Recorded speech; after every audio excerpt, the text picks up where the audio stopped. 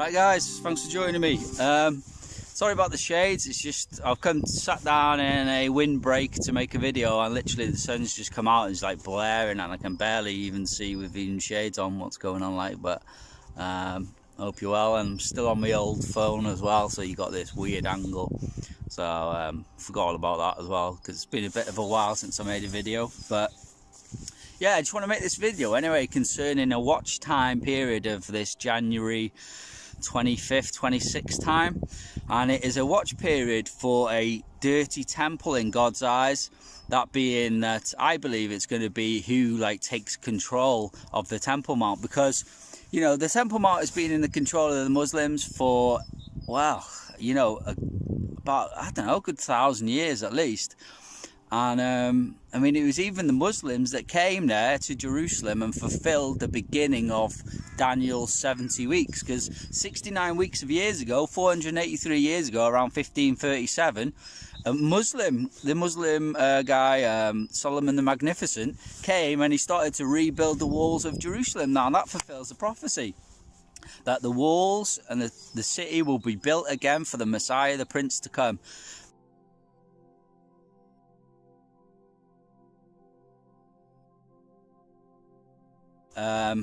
So, you know, they've fulfilled that, and it's been in the hand of the Muslims for how long people can remember. They've had control of it. In fact, specifically, it's the King of Jordan who controls it. And but at some point, I believe what the meaning of the prophecy is that the control of the Temple Mount is going to pass to someone else. And it could even, you know, I know as bad as this sounds, it could even be the Israeli government, because there may be snakes and serpents and people want to do evil within the government. You know, I do think Benji Netanyahu is a good dude, to be honest with you. But there are other snakes that, I mean, that Bennett guy, I couldn't believe it, man. He comes in and literally he wants to sell Israel out, and he wants a two-state solution. Sorry, my face is probably a bit frozen up from the temperature, but he wants a two-state solution, you know, all of a sudden, and it's like, oh man, he hasn't even thought about it or nothing, or there's no, you know what I mean? So there might be people within this new Israeli coalition that want to do evil. So it may be the control of the new Israeli government that is the meaning of it, or it could be the United Nations, you know, the police of the world, the do-gooders of the world that know best and know better than anyone else and literally do as they want and forget everyone else, like everyone else can go along with it. In fact, when Satan incarnated Barack Obama left office, and literally Satan left and he went back into the heavens, so to speak, because he still hasn't intercepted the man-child going to the throne, because the man-child hasn't been sent to the throne, because Israel have to do that too. But we'll go into that, won't digress. But yeah, so when he left office, in fact, you know, it was the United Nations in December 2016, it was them that said, oh, you know, the Jews don't have any entitlement to the history of the Temple Mount. And it was the Muslims that went nuts and said, what are you talking about? That's where Solomon's temple stood. And so the United Nations just do what they want, and you know, everyone else has to go along with it, so to speak. So it could be the United Nations that take control of the Temple Mount because of peace and safety and all this crap, like, yeah. So yeah, just watch, like, because there's going to be a time, all right, and it's going to be when someone else takes control of the Temple Mount, I believe. And this is a prophecy. This is actually the longest day prophecy. And if anyone wants to try and say that the 2,300 day prophecy is not a day prophecy, then they can just read the scripture. It says the vision of the evening and morning is true. Evening, sunset. Morning, sunrise. Obviously night, day, 24-hour period, or 24-hour day if you want to call it that.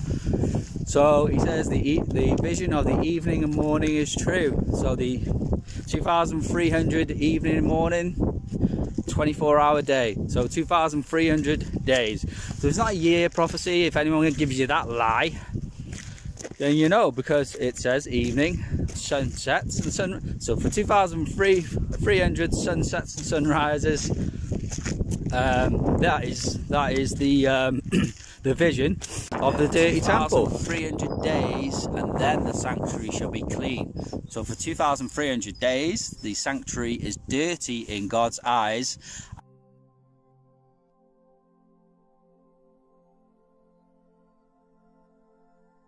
And I believe it's by reason of who's controlling it. And like I said, the Muslims have controlled it, let's say forever, you know, for a couple of thousand years at least, 2,000 years maybe.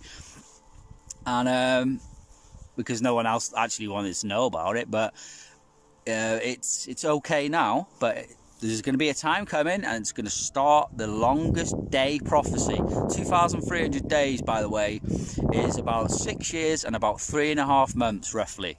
All right, but there's going to be a time coming where the control of the Temple Mount is going to change, and it's going to be evil in God's eyes. It may not be evil to you.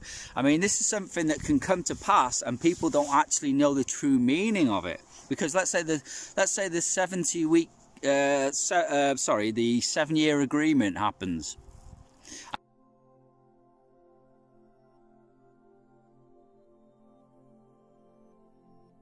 I mean, you could preach that. I mean, even, you know, a person that doesn't believe in the Bible or whatever, or just someone with an open mind, could actually look at it and go, wow, Daniel says there'll be an agreement for 7 years, and look, the government of the world, the United Nations, or Prince William, or whoever it's going to be together, they've just made an agreement that for 7 years they're going to make an agreement to combat climate change and save the planet, or whatever it is, or whatever the 7-year agreement's going to entail. And people will actually go, wow, Daniel says 7-year agreement, and then 7-year agreements happen. Wow, yeah, I see what's going on there. Trouble with that is, though, that when that agreement of peace and safety, which could be a climate change thing still, you know, peace and safety of the world, you know, when that happens, when they're saying peace and safety, it says sudden destruction comes. Like, sudden means bang, like now, not like a few weeks. You know, they could even be still in Geneva when the throne of God hits. That's going to be the destruction. It's going to be the throne of God hits. That's going to be the 6th seal, first passing of the throne.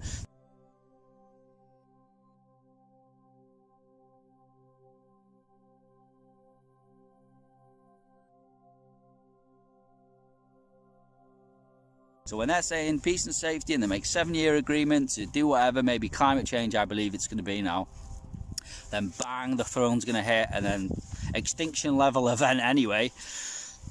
So, but you could teach that to people. You could say 7-year agreement, and they'll be like, wow, I can see that. But with this 2,300 years of 300 days of a dirty temple, you know, people may say, wow, the United Nations taking control of the Temple Mount, that's an abomination, it doesn't belong to them, it belongs to God. Okay, what's next, kind of thing. But people might not actually know the real consequence of it, is that that's just started the 2,300 day prophecy of a dirty temple in God's eyes.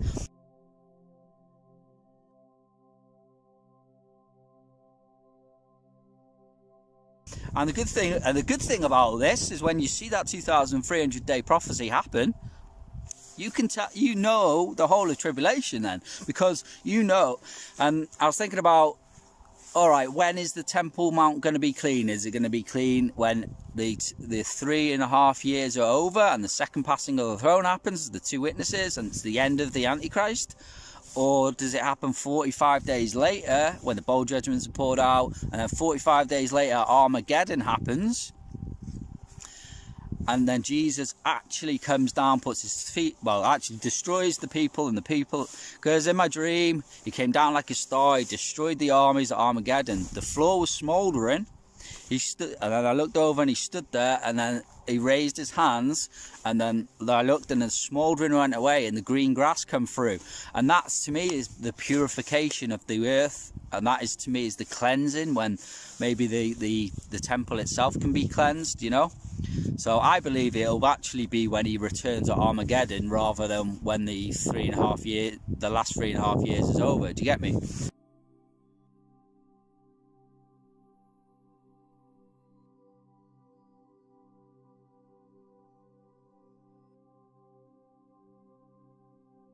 So anyway, this January 26th would be 2,300 days from January 26th to Passover 2029 plus 45. So yeah, so you'd be able to tell everything as well when this starts, you know what I mean? Because you'll know the end, so you can track back. You'd be like, well, if that's the end, that's Armageddon. Let's say it is Passover 2029. Because here's another thing as well. You know, this has to be fulfilled and it has to be played out. All right, people saying about the 7-year agreement, all right. But then this prophecy, but then Jesus says the time will be cut short, and I believe it will. I believe that the first 3.5 years will be cut short. The second 3.5 years, that, you know, of, let's say, the Great Tribulation, can't be cut short, because it's all set in stone. It's all set in day prophecy, you know. And there's loads. There's like the 2 witnesses, you know, the Israel fleeing into the wilderness. The 2 witnesses, said that, I don't know, 2 witnesses. The daily sacrifice being taken away from the temple. And all these things are 3.5 years long, and so the last 3.5 years are all kind of set in stone.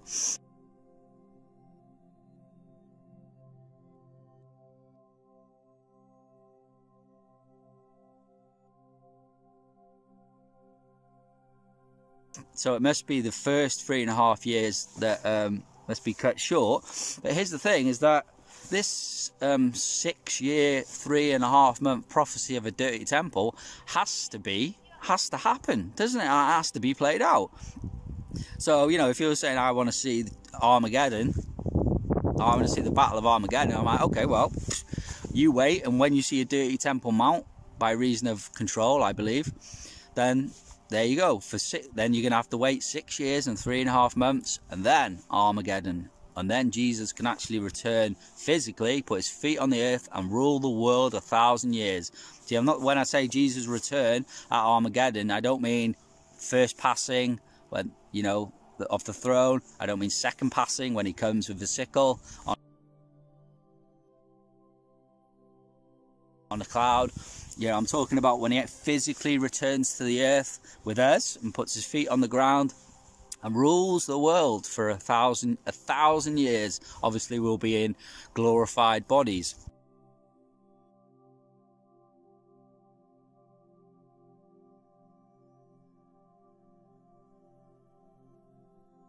So, but it needs to play out. So, at some point, there's going to have to be a 6-year and 3.5 month prophecy of a dirty temple beginning. And like I say, I don't believe it happens yet, because even now, but here's the thing, it's like you're starting to see the birth pains now, because the King of Jordan, who still has ownership of it, who still has control of it, has told the new Israeli government, don't rock the boat. Don't rock the boat on that Temple Mount.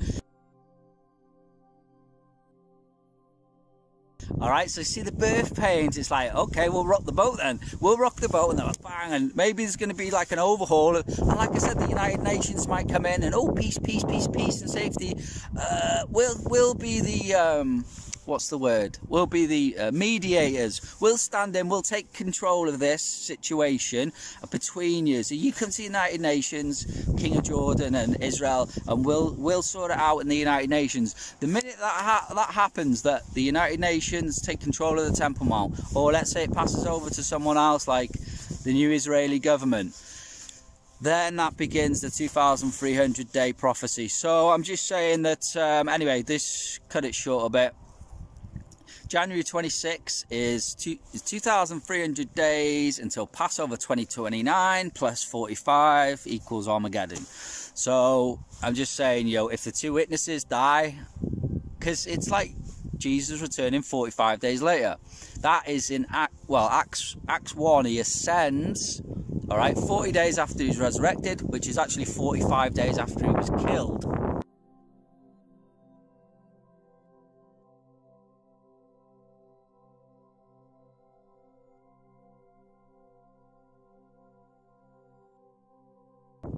All right. So if it's going to happen like that, if the two witnesses are going to be killed, and if on the Passover like Jesus was, and if Jesus is going to descend the same time he ascended, which would be 45 days after the Passover, or the first day of Passover, well, actually the preparation day of Passover when he was killed.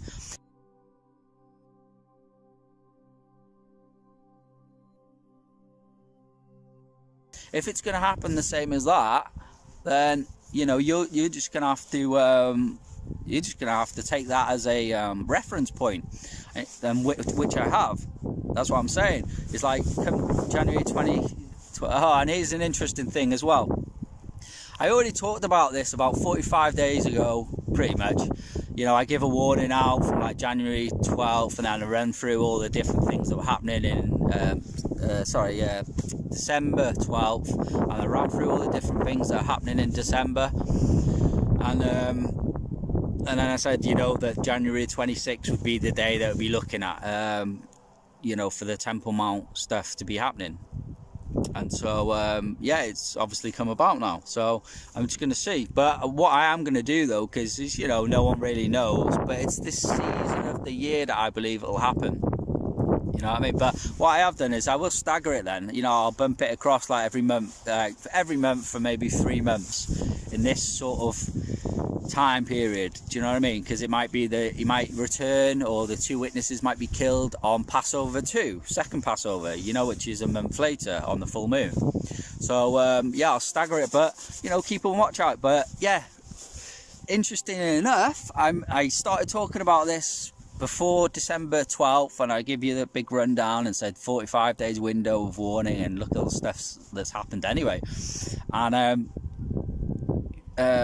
what's happened since is that they've actually said they're going to host Abraham Accord Peace Games, which is actually like a games console tournament.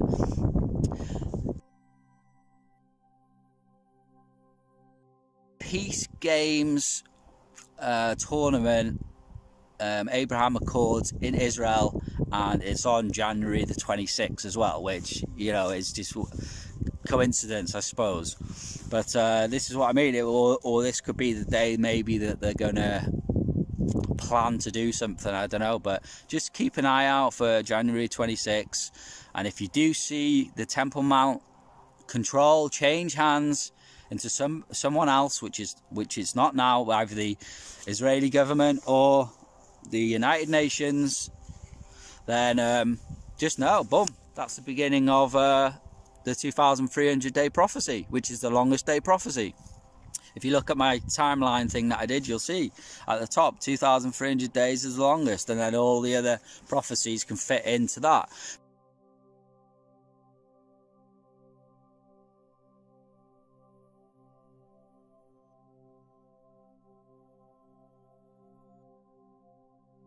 But you can map out the whole thing then. I mean, let's say I was right, and you know, the Temple Mount, the United Nations take control of the Temple Mount on January 26th, right?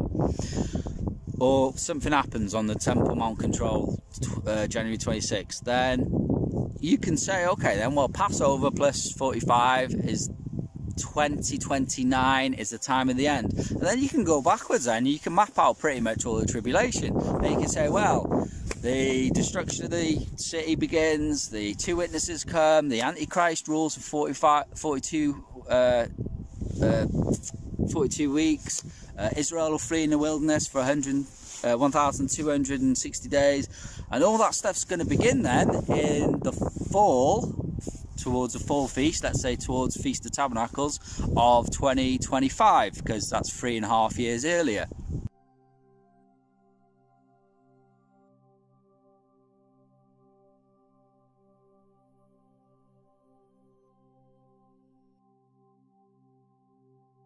And then you can kind of get a better idea. Then you're like, oh, no, when the last 3.5 years, the Great Tribulation, as some people call it, we know when that's going to begin then, because you know we know that the 2,300 day prophecy has begun now. So you can map out the whole lot. You can go back and say, well, the Great Tribulation will begin full 2025, and then we got trumpet judgments, which are like a year and a half, you know, nuclear war and everything else, Yellowstone erupting, and trumpet judgments two of them last for a year and a half.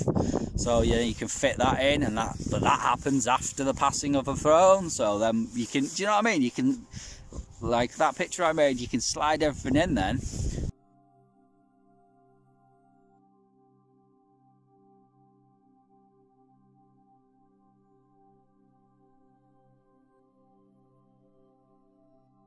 You have a bit of a 1 year sort of gap in between as well, which Bible says the Antichrist would have cahoots with the people who forsake the Holy Covenant to try and overthrow the temple and set up the abomination of desolation in it.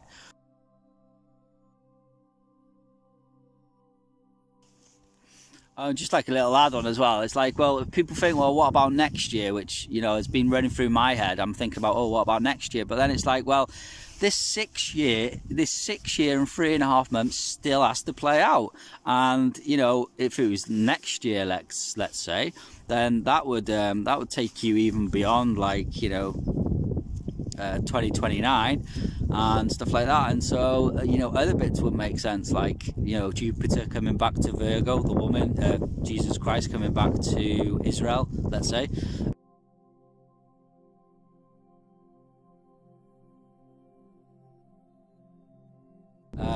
Just other things wouldn't make sense. So it's just, you know, when you think to yourself, oh, maybe it's not this year, maybe it's next year, but I don't know, just all the birth pain seems to be around now as well. So just got to keep eyes open and not have a doubt really, and just see what happens. God bless you all. So yeah, I mean, just look out. People might say, oh, that's a bad thing, okay, what's next? But it actually means something that most Christians will miss, and that is it's begun. For 2,300 days, that Temple Mount is dirty in God's eyes until Jesus returns to the earth, literally feet on the ground, to purify the earth. And at that point, the temple will be clean. And in fact, at the end of the dream, I walk into a temple with Jesus, and he gives me a scroll, and then I walk back out, and then the people that had bowed their heads to me as I was walking past, and then the dream walked out of the temple, and then the dream was over. So yeah, so just keep watch out around January 26th. But like I said, I'm going to stagger it for a few months and see how we go. God bless you all. I've been Pastor Prophet Justin Roberts from End of the Age Bible Prophecy, and if you're not saved, then pray God, ask him for forgiveness of your sins, and the shed blood of Jesus Christ will cover you, but you have to ask for forgiveness of your sins. God bless you all. Amen.